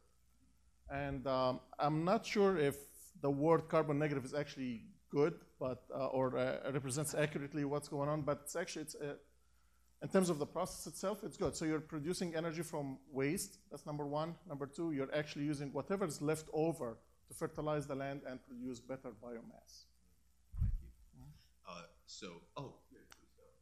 Go ahead. Sorry, Mr. Elsheikh. I was very interested in your comments about the corporate control and corporate impact on the agriculture. And you mentioned specifically we need to bring corporations into alignment. I'm wondering if you're familiar with the concept here in the United States that corporations are considered persons with constitutional rights. Is that something that you have considered in working towards alignment? And I say that because that's what I'm involved with. Is that something that is meaningful to you? And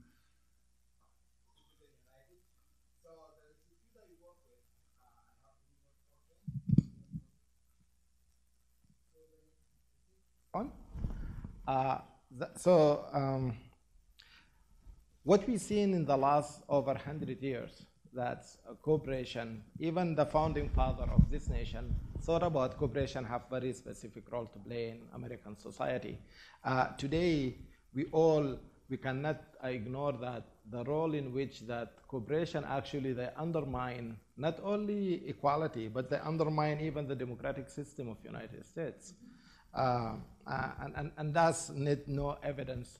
But one of the things that I think the activist justice in the Supreme Court, in the right, not the one in the left, especially during the Citizen United, they really turn over a long-standing tradition in American politics for 100 years that consider cooperation as a person. That was, in my opinion, my humble opinion, and the institute I work for is extreme deviation from having a democratic society that's individuals who live in the society have say actually in their design of their cultural, social, political institutions. So if we don't have any say to say in our institutions, I'm not sure if that's, this type of democracy have any useful for us. So what we're suggesting are the following. We file a lot of amicus briefs in the Supreme Court to actually turn down Citizen United. We've been unsuccessful, but we will continue to do so. We think that corporations have a role in society, whether that's a public corporations or private corporation. We have fantastic public corporation. One of them is a BPS, right? One of them, it could be here in Ohio could be EBA, the American Electric Power, right? So always, cooperation is not a bad thing, but how you design them and their role, and to control their role, like just you control citizen, is very important. You cannot let them not only design politics, but actually driving politics in the United States. So what we see now, most of our public officials, they cannot go against cooperation. The reason is simple. And maybe Rohan, maybe tomorrow they will talk about it, the modern money network. If we don't get money out of politics, we don't. But it's not just money. That's the point I want to make. You mentioned Citizens United. Citizens United is all about money.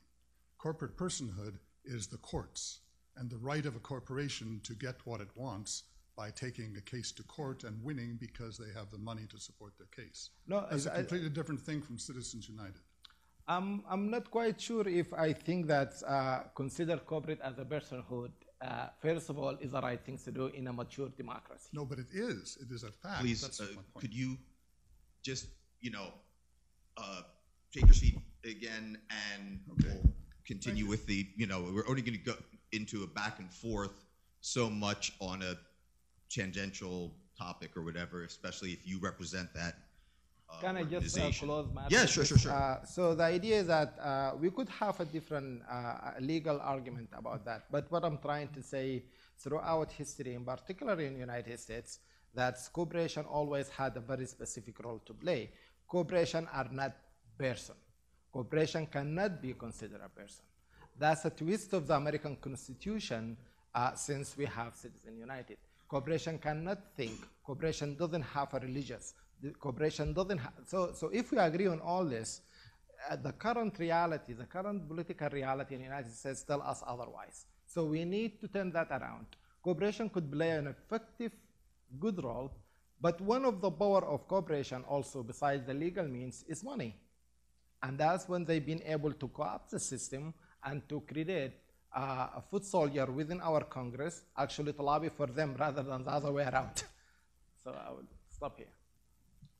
Yes, go ahead, Paul. Sure. Hi, Paul Herman, HIP investor. I'm speaking tomorrow, so if I ask a tough question, please bring one tomorrow. My question really focuses on, thanks for your presentations, which were all fascinating. My question really focuses about this energy and GDP. So obviously the X factor is, what is the innovation and what are the limits? So California has been able to grow GDP while not growing emissions as fast, so that's great. But these world outlooks, especially like BP's, finally we got the Exxon report from the 1970s that said there's this big upswing in emissions that's coming that got repressed but finally open sourced recently. So my question is really around, what are the structures that you think will work? Carbon tax, cap and trade, some other type of, what mix of policy, capitalism, and other structures can come together, whether they be transparency, like the SEC can mandate but hasn't yet, the Sustainability Accounting Standards Board and Carbon Disclosure Project, combined with whatever tax policy or incentive structure to get that GDP to emissions to go in an innovative way. Thanks.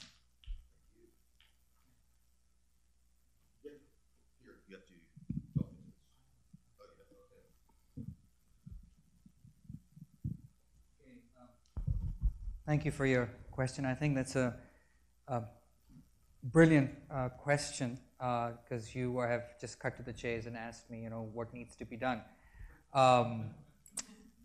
Well, looking at some interesting literature, which is known as the energy regime literature. And that talks about how the world went from having coal as the dominant fossil fuel to having petroleum or oil, shall we say, petroleum and diesel as the dominant fuel. And it's a world systems approach, or the long wave approach in the literature. And they really link it to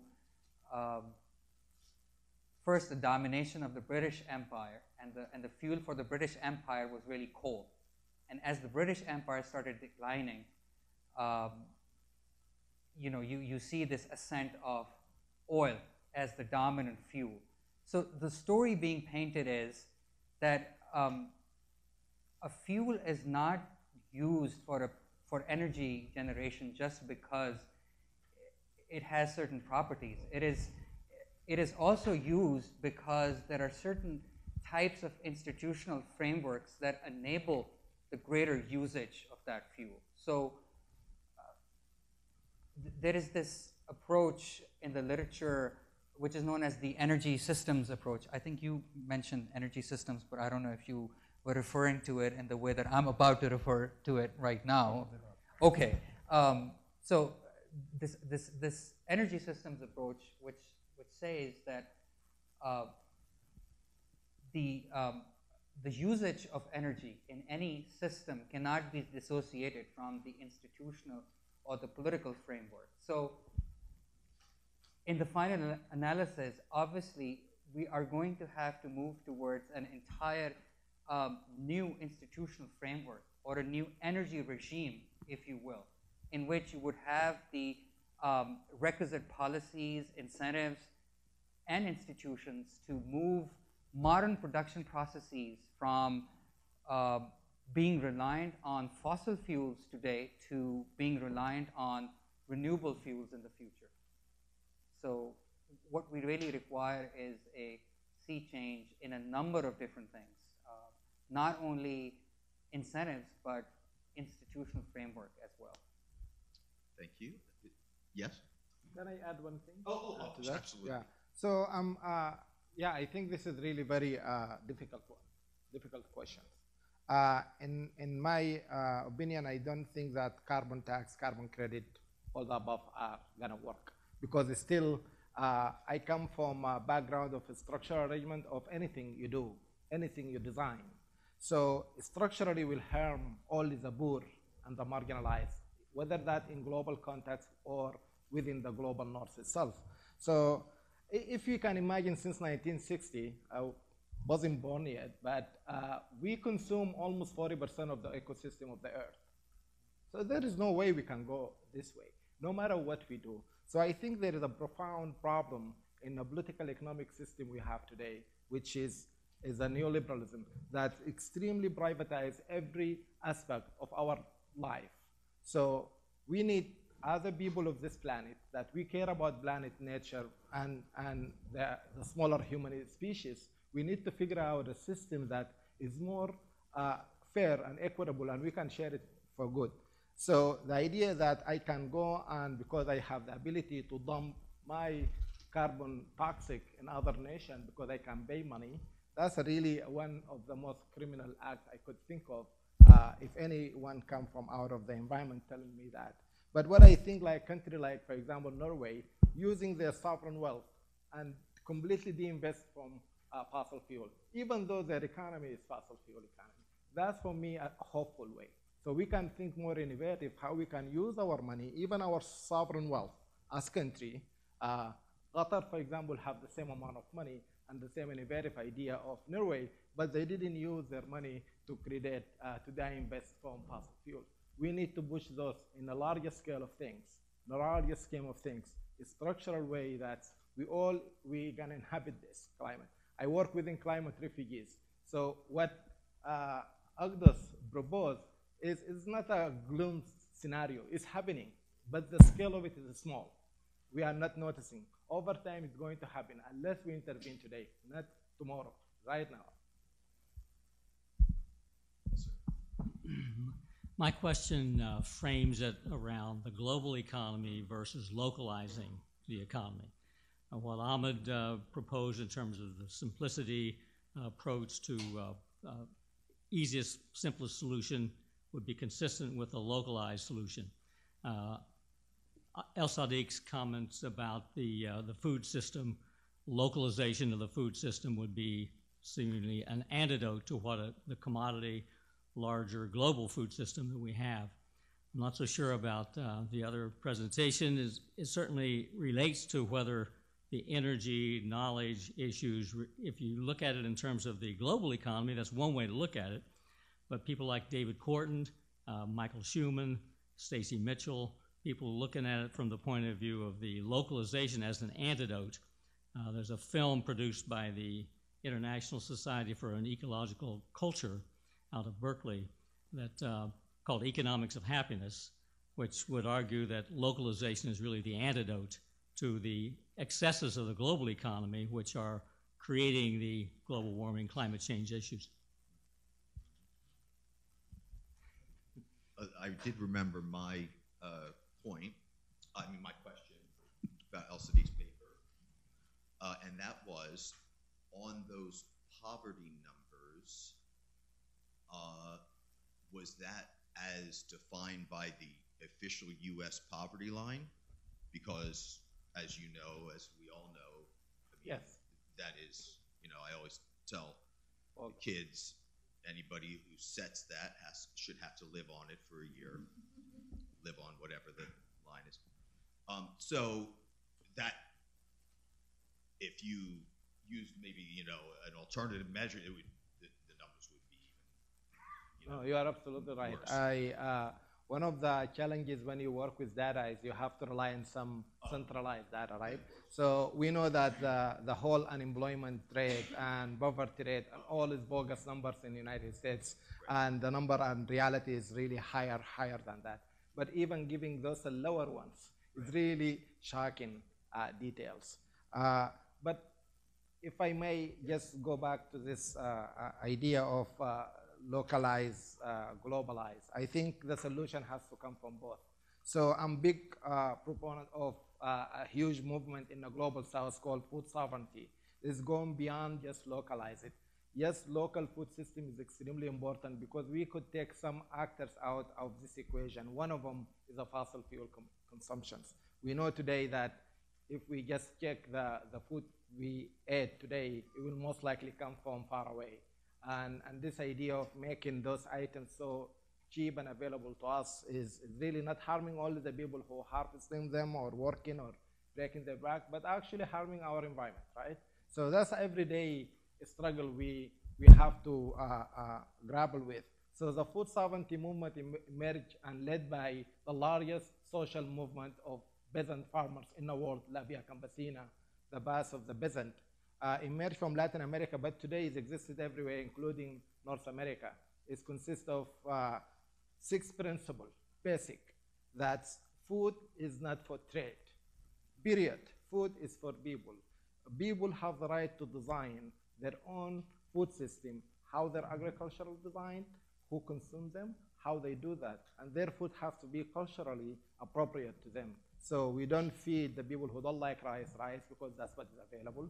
The second thing that food and the producer of food has to be respected, in particular women, because today we know that 70% of our food in the global south coming from women, 70% of our food, and we have no whatsoever economic respect for them, and actually we have physical violence against them. So that needs to be changed, and that's led by a global system, not by a local system. That's not a corrupt politician somewhere in this place or that place, but this is a centralized themes of neoliberalization of every aspect of our human life. So we need to think of this. If we think about food sovereignty, we could think about those intersection of local and global, because local is global and global is local. I agree with you completely. Thank you very much. And I just want to ask if you want the other two want a final word, or okay, all right. Last question. Okay, I'm Ellen Brown, and I'll be speaking tomorrow. This conference is about sustainable full employment. So in the 70s, we had stagflation, and it was argued that you couldn't have full employment without driving up prices. And then the response to that we money reformers always make is, yes, you can, because if you put people to work, they will have more money to spend. They will spend it on goods and services, and the market will respond by producing more goods and services, so goods and services will rise to meet demand. So I always make that argument, and there's always one young person, because they worry about these things, that will say, yes, but if you increase supply, then you will use up the natural resources. So I just wondered how you all would respond to that. I mean, I have a response that I do, but since you're kind of experts in that field, maybe you've got some. Well, I will just say that the entire rest of the conference, I think, will answer that.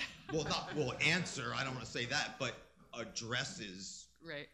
That's what it's all about.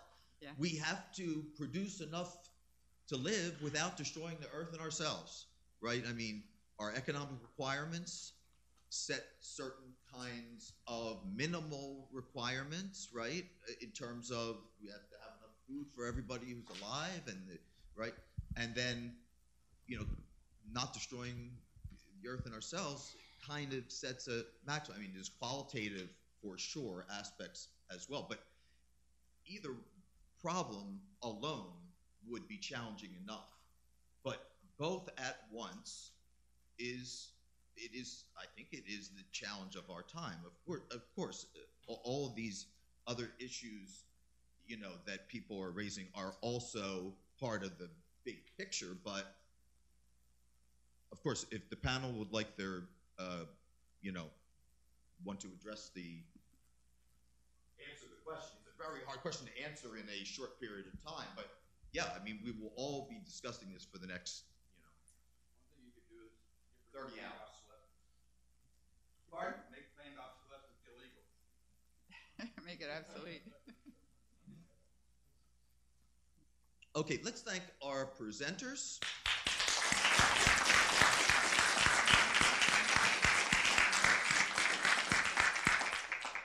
And please join us for reception, coffee, tea. Dinner upstairs. And dinner upstairs.